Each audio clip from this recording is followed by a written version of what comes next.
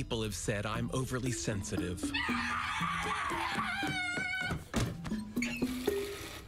What now?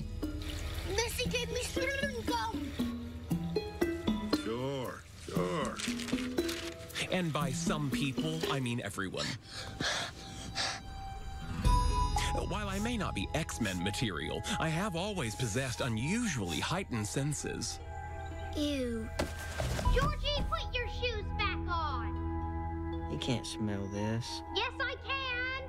I also had extraordinary hearing. During dinner, I could tune out the cacophony of chewing, slurping, chewing, cutlery scraping against plates, chewing, and my father's heavy breathing as he wrestled with a ketchup bottle. But tonight, there was one sound I couldn't tune out. Why aren't you eating, Sheldon? How can I with that horrible noise? What noise? That irritating high-pitched buzz.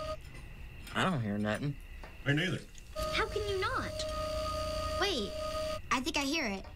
You do? Yeah, it's coming out of your face. I guess I hear a little hum.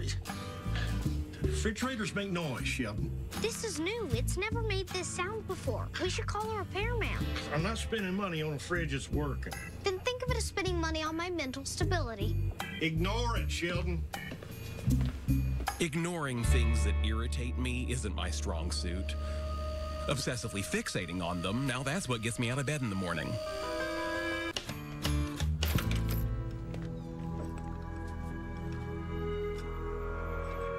Hi, Mom. What did you do? Good news. I found out what part was making that noise. You have to put this back together. Now we're going to the bad news. What made you think you could fix this? I'm smart. And I had a book. Do you still think you're smart? Yes.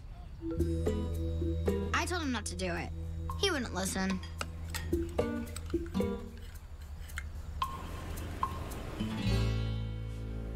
$200? It'll be okay. We'll find the money. Wait, the old fridge in the garage. What's it? What was it? What's that? Well, I kind of donated that fridge to the church. You know, for the needy. Are you kidding me? I see tense moments like this more than you think. I'll just give you guys some space.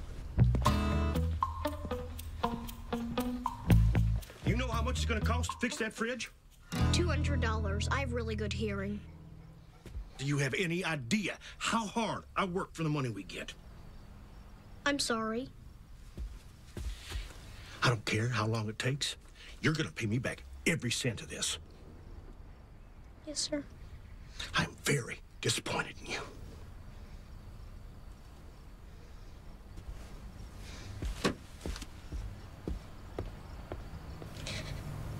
You know, if you cry, I can't enjoy your pain.